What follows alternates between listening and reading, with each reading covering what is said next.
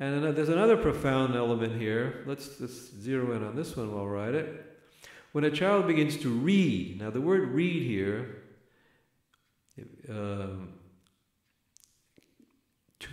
if we take likro, to read, if we take it in the sense of reading the Torah in a deeper sense, reading the path to God, then the reading the path to God is discovering the names of God.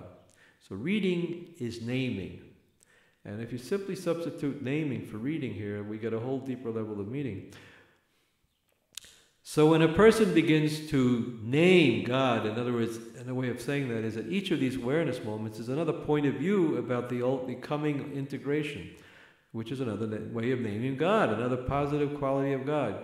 For example, if I say, I am aware of this pencil, so the pencil point of view now is another point of view about God. God is experienced by the pencil from a pencil umwelt, a pencil point of view. And if I want to plug into that, like NACHMAN Bresser says, and like the Taoists say, you've got to become the object to see the inner idea in the object. So I say, I am this pencil, and I am laying here on this piece of black machinery here, listening to Franklin babble away there. Okay, we just had a Franklin as babbler is another naming of God here. Another point of view of the situation. Okay, I had to get out of, how to identify with a pencil to suddenly see myself as a babbler. But then I can go, if I'm a babbler, I'm a babbling brook, in the sense that in the prologue to Nachman of Breslav's Likutei Moharan, he thinks of himself as the book, as the symbol of the dialogue between the banks and the river, and that gives me, puts me back in the role of being Moses for the generation, and that's a big power trip. So even from the pencil, we can get all kinds of wisdom here.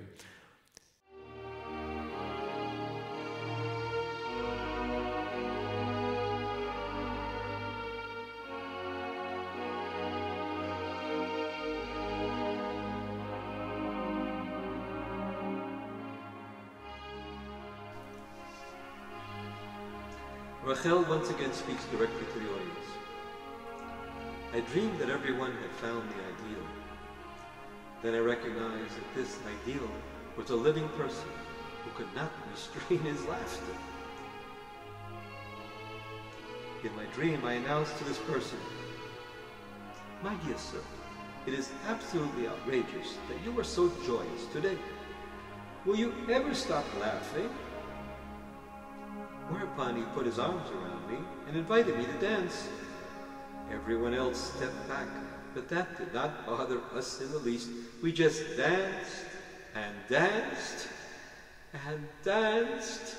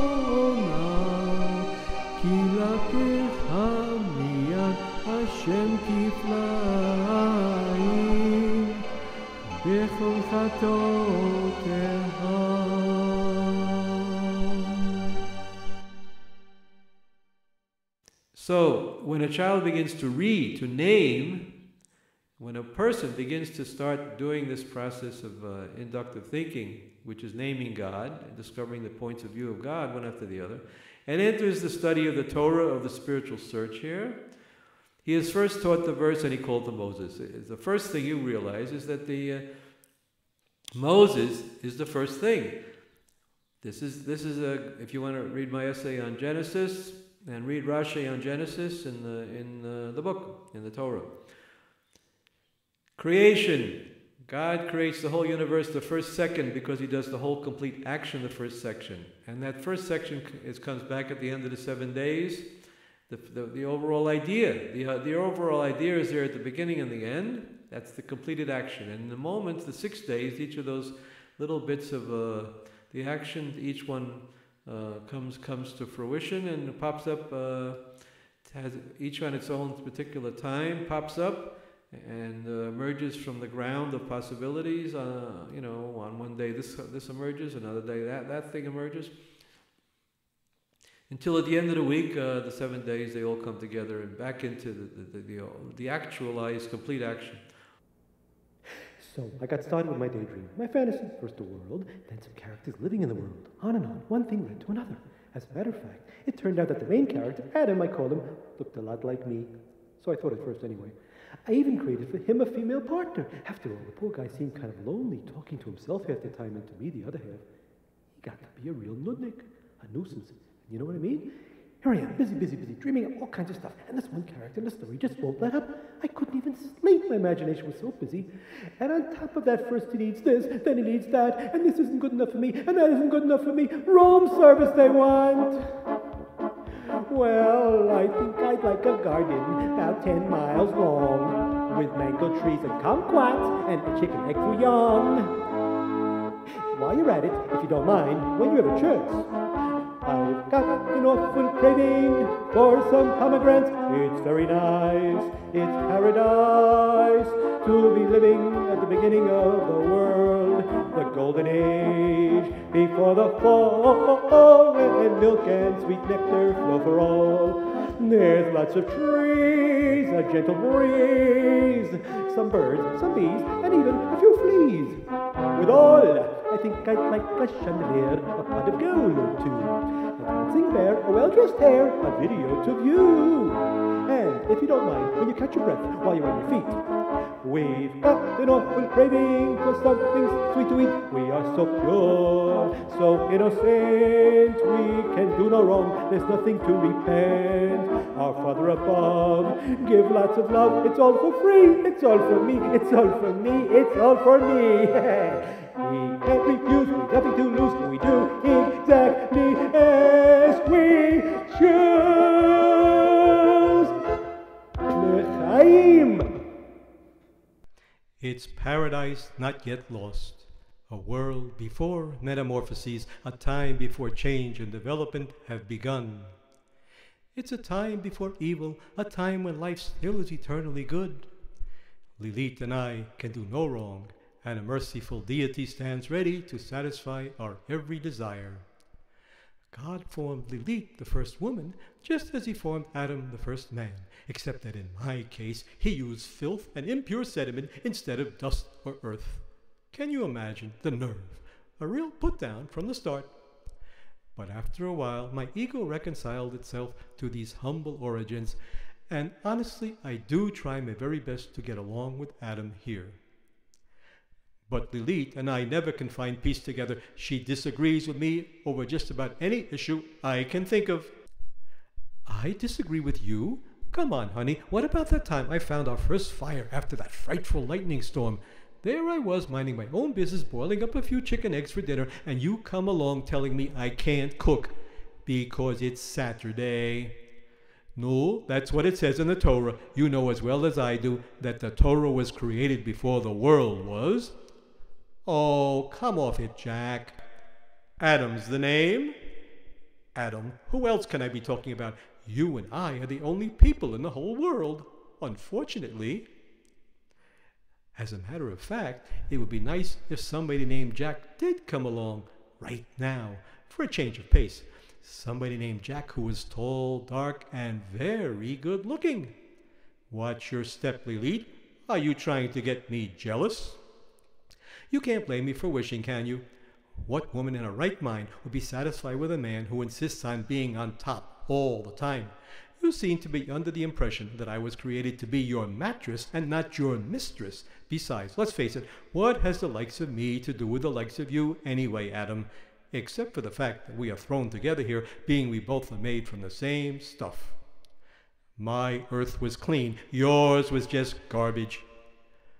again trying to lord it over me. You see, there he goes again.